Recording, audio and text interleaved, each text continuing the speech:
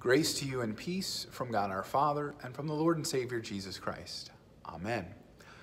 Our devotions begin with the beginning of the Christian life, here at the baptismal font.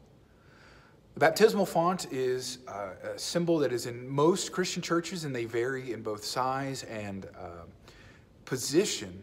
Here at St. Paul's, right now it's located actually in the rear of the sanctuary.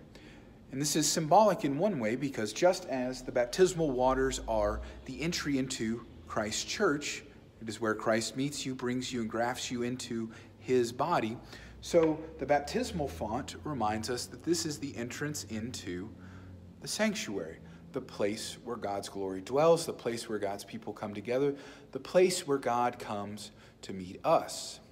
This particular one is 8-sided. And there are a couple different meanings behind that.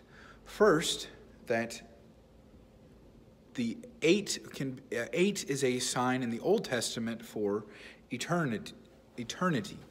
God created the heavens and the earth and then rested on the 7th day. And the 8th day would be representative of eternity past that day of rest in the last day of creation. It is also representative of the 8 souls that were saved in the ark. And in fact, 1 Peter 3:21 tells us, 1 Peter chapter 3, verse 18, "For Christ also suffered once for sins, the righteous for the unrighteous, that he might bring us to God, being put to death in the flesh, but made alive in the Spirit, in which he went and proclaimed to the spirits in prison, because they formerly did not obey, when God's patience waited in the days of Noah, while the ark was being prepared, in which a few, that is, 8 persons, were brought safely through the water." Baptism, which corresponds to this, now saves you, not as a removal of dirt from the body, but as an appeal to God for a good conscience, through the resurrection of Jesus Christ, who has gone into heaven and is at the right hand of God. That baptism now saves, which corresponds to Noah and his family in the ark. There were 8 souls that were saved there by the waters of the flood.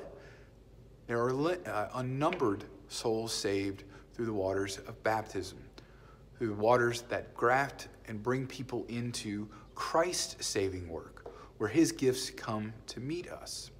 Baptism is not just plain water, but is water included in God's command and combined with God's word. Baptism works the forgiveness of sins, rescues from death and the devil, and gives eternal salvation to all who believe this, as the words and promises of God declare.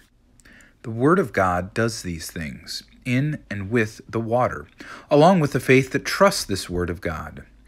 For without God's Word, the water is plain water and no baptism, but with the Word of God, it is a baptism, that is, a life-giving water, rich in grace, and a washing of the new birth in the Holy Spirit. The position of it at the entrance to the sanctuary reminds us that that is how we become members of the family of God. But the second position that we have this often in is up near the communion rail. And it is a great reminder for us there that just as we are brought into the family through baptism, so during communion, that is our family meal together that we share not only with the saints here in our congregation, but also with the saints that have gone before us, the communion of saints, with all the angels and archangels and all the heavenly host, as we look forward to that day when we will celebrate the marriage feast with the Lamb together in his kingdom with all his saints. Gracious Heavenly Father, we give you thanks that you have called us to be your own through the waters of baptism. Strengthen us in our baptismal vocations, that we may grow in our faith towards you and our love toward one another. All this we ask in the name of your Son, Jesus Christ our Lord. Amen.